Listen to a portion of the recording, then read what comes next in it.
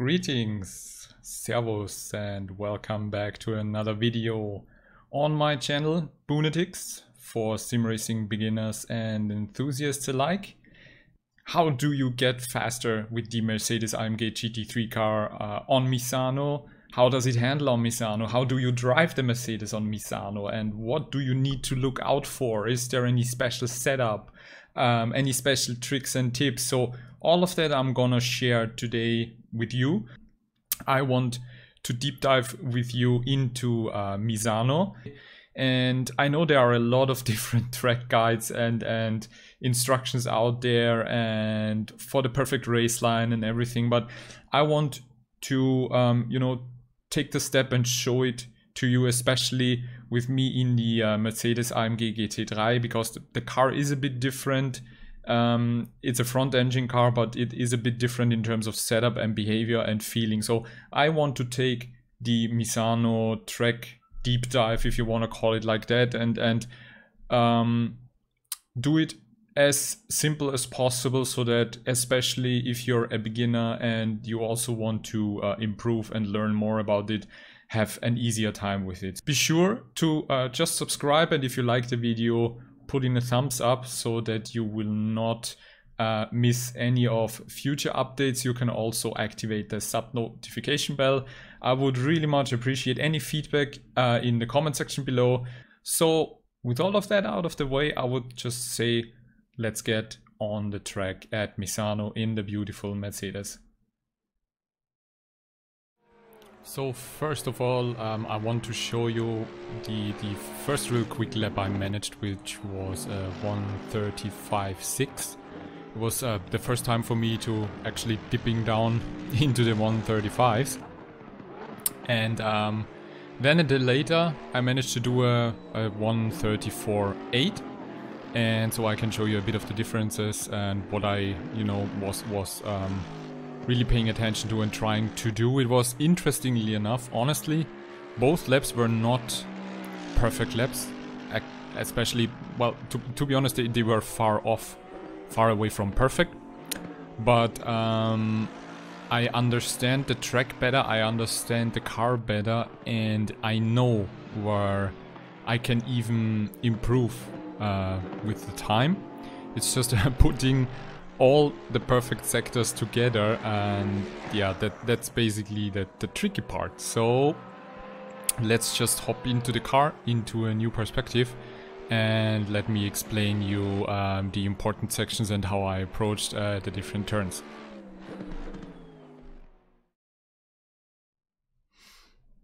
Okay, here we are. I selected the back camera view because I can show you better, how much of the track I'm using and what's going on with the car. So let's just head on to the start-finish straight. First thing you want to do when crossing the line is get as much as possible to the left side. And then the first brake marker here is actually the 50-meter board. So as close as possible to the 50-meter board, however you feel comfortable. Just, try to kind of like step-by-step brake as close as possible to the 50-meter board. And what we are gonna do here is we shift from fourth down into the second with the Mercedes, and then we basically throw the car into the right with as much speed, cutting as much as possible from the corner, while already applying a little bit of throttle. And the cool thing here is actually you can cut a lot of the first corner, and you can basically ignore the black and yellow bumps because the suspension of the Mercedes doesn't really care. So you won't really feel anything. And while you are throwing the car into this corner, you already want to apply a little bit of the throttle to then really take a bit of speed into the next left, which is a pretty narrow left, and you basically just throw the car also into the left corner, cutting as much as possible, and again ignoring the black-yellow bumps. And then you want to floor the accelerator as soon as possible without sliding out. So always be careful, even though you use traction control, just kind of progressively push down the pedal to the metal and then floor it. And what you want to do is keep the car here in the middle of this section. You don't want to go right to the outside because we need to take the car into the next right. And you just stick with the accelerator 100%, throw the car, and then cut this right corner section completely as much as possible. You do not stick with this ideal line from the racetrack. That's wrong. You want to throw the car into this, cutting the corner, staying on the accelerator, and just really grip your steering wheel really hard as the car starts to maybe wobble around a little bit, as it seems to be a bit of a slippery asphalt section here. So don't worry, go with the car, keep it on the track.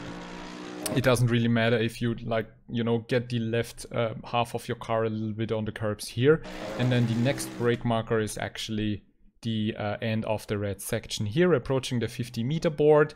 And what you want to do here is shift down into the first gear and then really throw the car in very tight through this very narrow turn, and also cut as much as possible. You can nearly use all of this section here into the red, and just, you know, same thing here. Once you are at the apex, slowly and progressively go on to the accelerator to rotate and stabilize the car while doing so. And then what you do is, while approaching the next section, you can see there's just a short amount of full throttle that I'm getting, but I turn in the car to the right, and while doing so I lift the throttle. And what it does is actually it rotates the car easier into the direction I want to go. And as soon as the car does that, I'm already you know, pushing again onto the throttle, and you can cut basically the whole corner into the red section there and then stay as much as possible to the right. So I'm already on the accelerator again, short section of like 100% full throttle until there, and then you do the same thing into the left section. You go as much as possible to the right, you lift the throttle a little bit, like, you know, indicator is where the white to green section here starts. Lift throttle while already pointing the car to the left, and then rotate the car in, cut as much from the corner, and then just floor the pedal and take as much speed out of this section. You can even use some of the curbs on the right side, and then you take the car just straight ahead, cut a little bit of this, and, you know, really aim for the 100-meter board. And there, the next brake marker is the 100-meter board with the white line. So depending on your confidence and brake balance and tire temperatures and pressures, you should be able to even brake a little bit after the white line. And what you then can do is use a lot of this section. You see, as long as the left half from your car with the tires is on the curbs here, is not an issue with track limits. And then shift it down. We just reach 4th gear on this straight because of the high gearing from the Mercedes. Shift down to 2nd, and like right at the end of this turn into the 1st, and approach the turn from the outside. It has a very late apex, and it's actually, as soon as you kind of reach the apex, you can already floor progressively the pedal again, you know, not immediately full throttle, but really progressively, and take as much speed as you can, and use the track limits on the right side. Use the curbs here and the red. Don't be afraid, just take as much speed as possible. 4th gear, take the car to the left, and then our next brake marker is before the first right-hander, so we already want to start braking here. We do not cut around this section.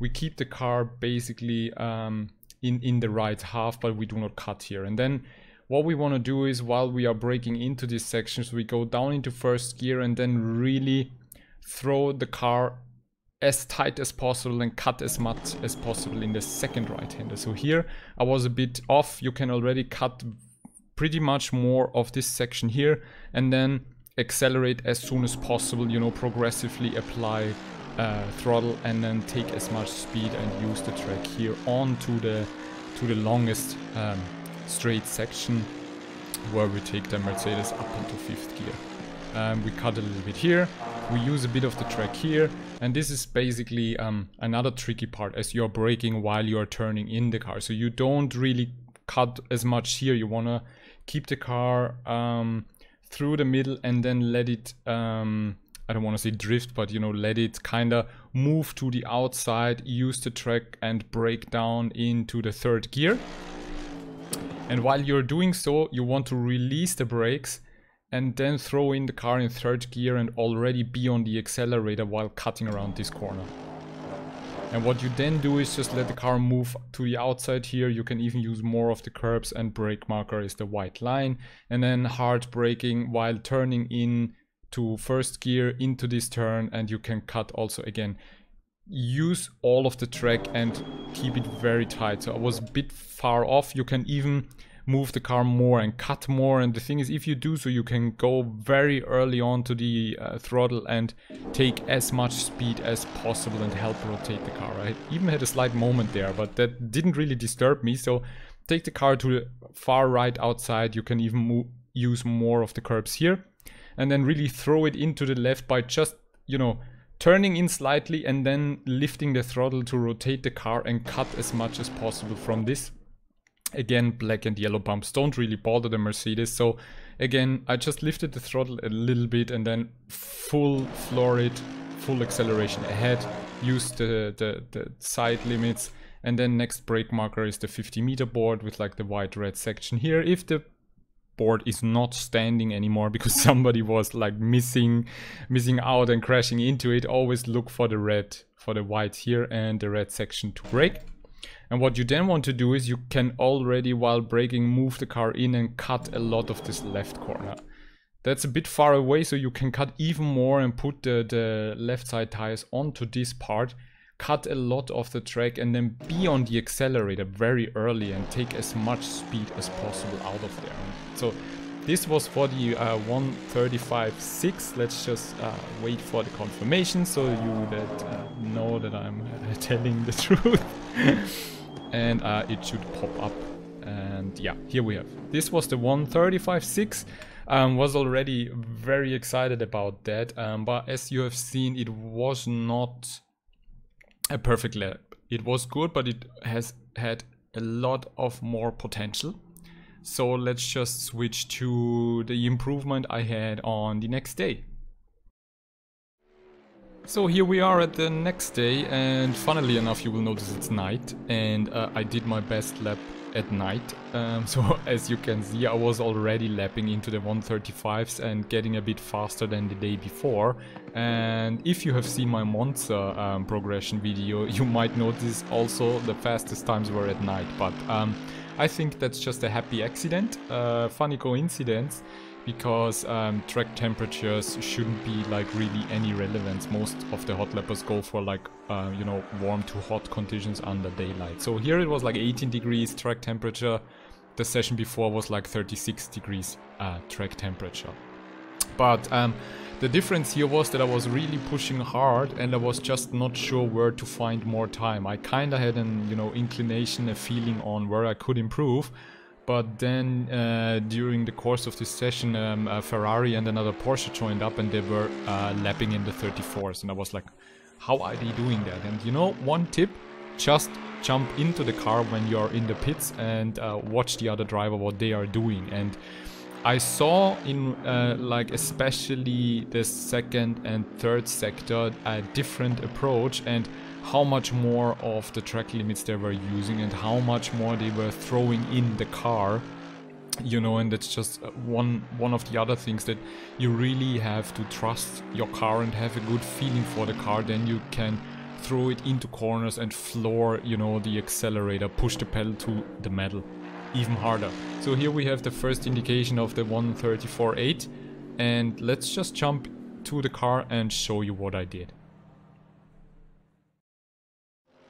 So I know it's a bit darker now, but I hope we can still see enough. The track has really good lighting, so this should be of no worries. I'll try to make it shorter than the first session. So again, onto the straight, move it to the left, shift down to second gear and throw it into the right while braking as late as possible, and cut as much of this corner, and then throw it first gear into the left and then floor the accelerator as soon as possible. Cut into this section.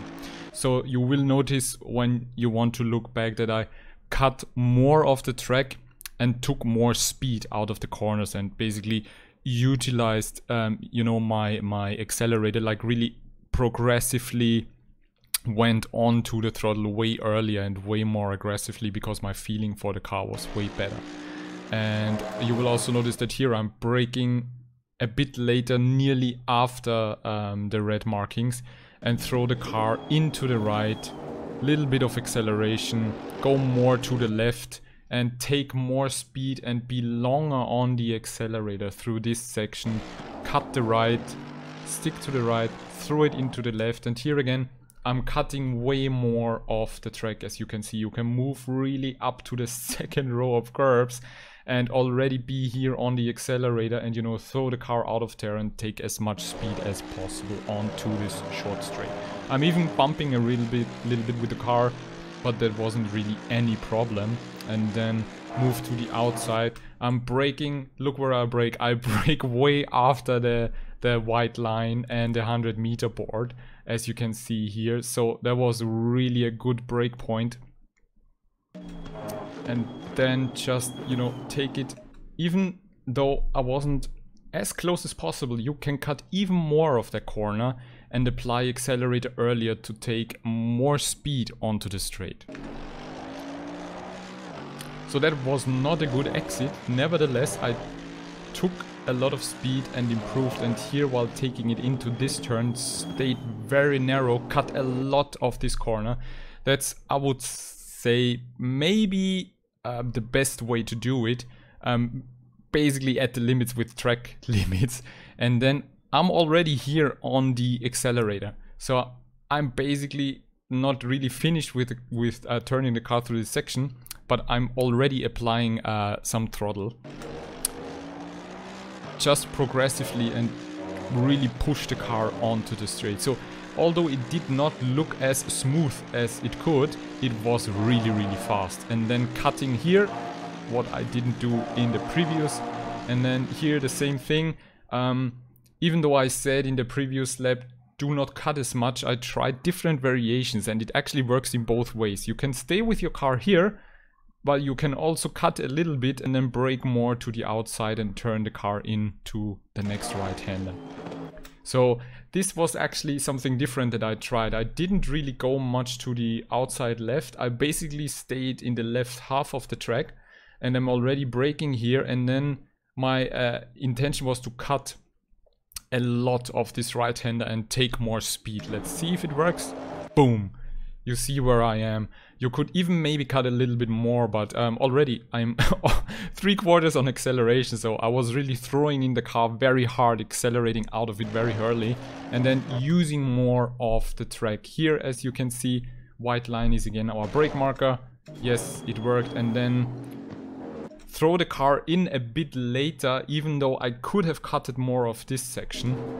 Be on the accelerator, see no movement there. Move the car to the right and then hard throw it into the left. I'll still full on the accelerator, as you can see right now, turning in the car, and then very late just lifting the throttle shortly and then boosting through this section again. So this was perfectly. A lot of speed, braking at the 50-meter board and throwing it into the left turn very hard. And again, even though I could use more, I didn't do in this case. You could even throw it in harder, utilizing the second row of the curbs, taking the speed onto the start-finish straight. Again, using a lot of the right side and bringing the car home. This was an amazing lap. I was so excited, as you can see, the confirmation 1:34.8. But as you have seen, there's still so much more potential, and I can already kinda see where I can improve to even, you know, get close to the high 133s. But this is like really just a hunt for the perfect lap time that is not really necessary if you want to do that for a race. So I hope this was insightful for you to, you know, improve if you're driving with the Mercedes AMG GT3. It especially is not only for the car. You can try the line and this direction with any other car. I just wanted to provide this point of view, as I've been training a lot with the Mercedes and make it my primary car that I use for all the races. And yeah, it's really fun to hunt for a quicker lap time. But you know, the other thing why you should practice like that from time to time is because you can improve the feeling for the car and the track, and especially find out about certain limitations or tricks or shortcuts for the track while hot lapping, or even though in multiplayer while hot lapping in a free practice server where not many other people are, or you know, just to, like I did, take inspiration from another driver who is maybe a second faster than you, and you know, just watch him and see how does he approach different corner sections, where is he cutting, how is he handling the car. And the thing with the Mercedes AMG is actually that the car with this setup is very stable, and you just can throw it in and floor it and it just sticks with the racing line. It's just an amazing car. However, you should pay attention to a few things with the Mercedes. One is that even though you can floor and push the pedal to the metal, you should do it a bit carefully in the sections, because the car will immediately tell you if that was too much of acceleration too soon. And the other thing with the Mercedes is it really likes to turn in when lifting the throttle slightly and then applying throttle again. So as I showed you in the different sections, when you just you know, want to turn the car in, the really important thing is to give the steering input, to give the car direction before you apply the brake or before you lift the throttle. Just a slight nudge to the right or to the left, and then just, you know, give the direction, lift the throttle. You will notice that the Mercedes is turning in, and then when applying the throttle progressively again, it rotates even more. So this is what the car likes.